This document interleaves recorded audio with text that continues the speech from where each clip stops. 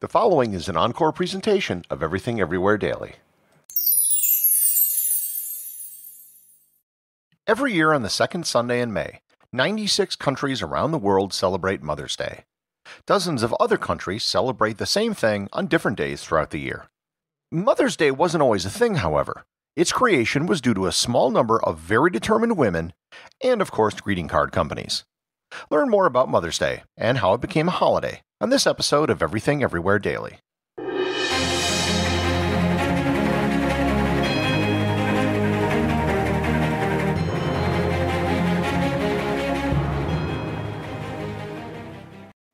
This episode is sponsored by ButcherBox. One of the things I like best about ButcherBox is figuring out all the different ways to prepare the products I get. Cooking a steak can be pretty straightforward, although I'm going to begin experimenting with the sous vide method of cooking, doing what's known as a reverse sear. It's supposedly the best way to cook a steak, and a worthy method of preparation for the high-quality steaks you get from ButcherBox. I also received some ground beef in my last shipment, and made what I've called a meat donut. Instead of pressing the ground beef into patties, I molded it into the shape of a donut, fried it, and then I cooked an egg in the center of the donut. It was actually great. If you would like to try the meat donut, you are in luck, because ButcherBox is now offering free ground beef for a year. Receive 2 pounds of ground beef for a year and get $20 off your first box when you sign up today at butcherbox.com/daily and use code DAILY. Once again, that's butcherbox.com/daily, promo code DAILY. This episode is brought to you by Travelodge by Wyndham. There's so much to discover, and Travelodge is your base camp for adventure. Whether you're exploring a national park, escaping to the beach, or discovering a new city, Travelodge helps you get up and explore with free Wi-Fi, free coffee, and a great night's rest, so you can be ready for anything. Like being ready to enjoy the scenic wilderness of Yellowstone, the awe-inspiring Crater Lake, or the marshes of the Everglades. Adventure isn't far away when you stay with Travelodge, one of 24 trusted brands by Wyndham. Stay close to adventure at Travelodge by Wyndham. Get the lowest price at Travelodge.com. Wyndham Rewards membership may be required. Restrictions apply.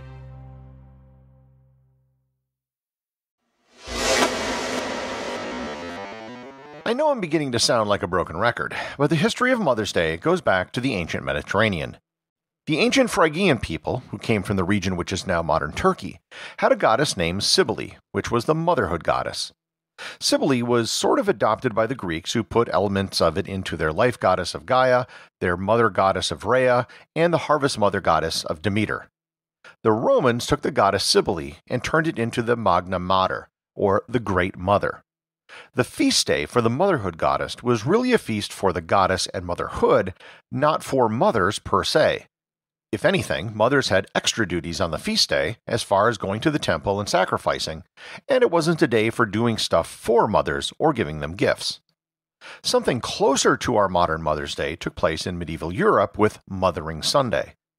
Mothering Sunday wasn't exactly like modern Mother's Day. It took place during Lent, and it was a respite for fasting during the Lenten season. The date became sort of a homecoming where people were expected to go back to their mother church, which was usually the church where they were baptized or their local parish church.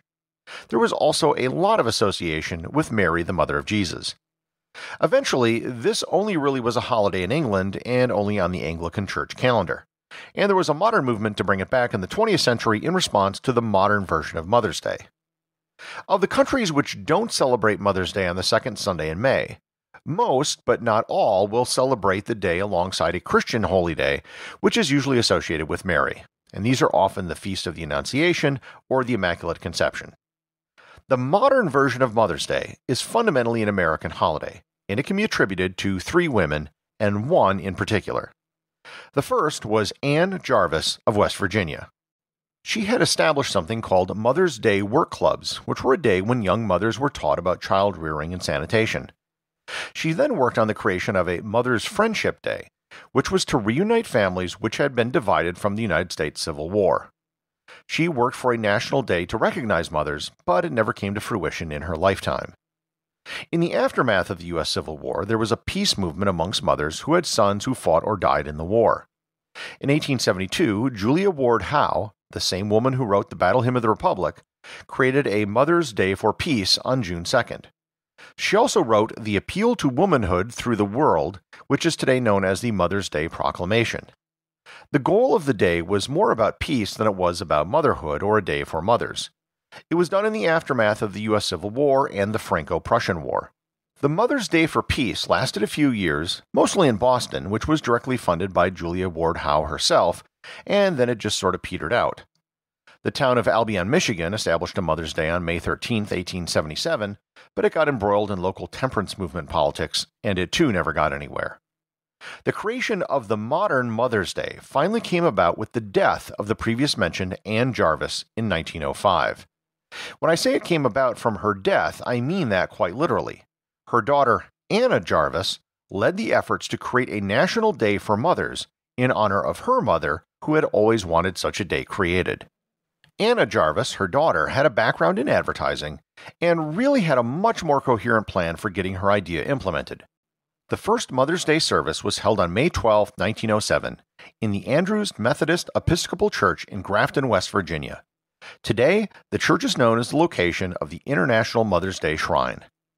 In 1908, there was another service in West Virginia and a much larger celebration at the Wanamaker Department Store in Philadelphia.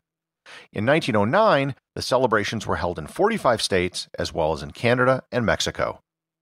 Jarvis pushed state governments and the federal government for recognition of the holiday. The first state to officially recognize Mother's Day was West Virginia, and other states followed closely behind. In 1913, Congress passed a resolution asking everyone in government to wear a white carnation on Mother's Day, which is the flower now associated with the holiday.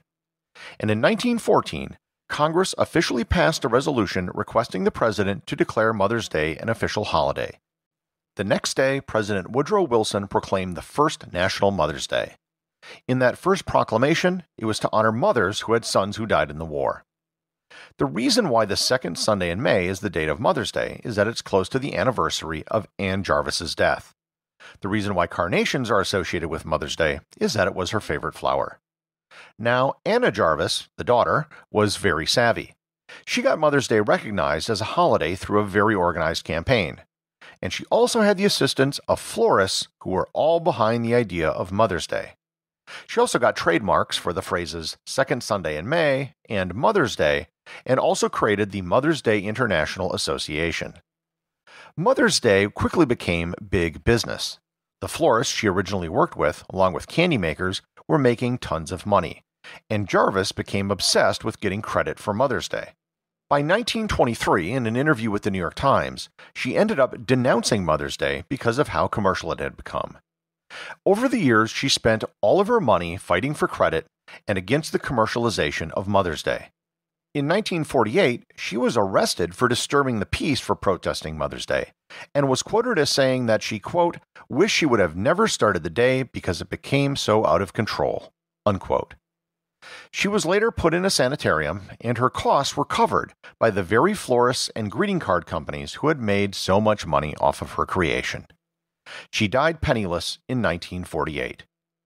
Today, Mother's Day is still big business. It's estimated that $28 billion will be spent on Mother's Day in 2021, with billions being spent on flowers, jewelry, visits to restaurants, greeting cards, and of course, spa treatment gift certificates. So, happy Mother's Day to all the moms out there. To everyone else, go and call your mom or do something nice for her. I'm sure we can all agree with the words of Abraham Lincoln, who said, quote, "that all I am or ever hope to be, I owe to my angel mother." The executive producer of Everything Everywhere Daily is Charles Daniel. The associate producers are Thor, Thomsen, and Peter Bennett. I just want to thank everyone, including the show's producers, who support the show over on Patreon. If you'd like to support the show, just head over to patreon.com, which is currently the only place where you can get show merchandise. Also, if you want to talk to other listeners about the show, head over to our Facebook group or Discord server, both of which have links in the show notes.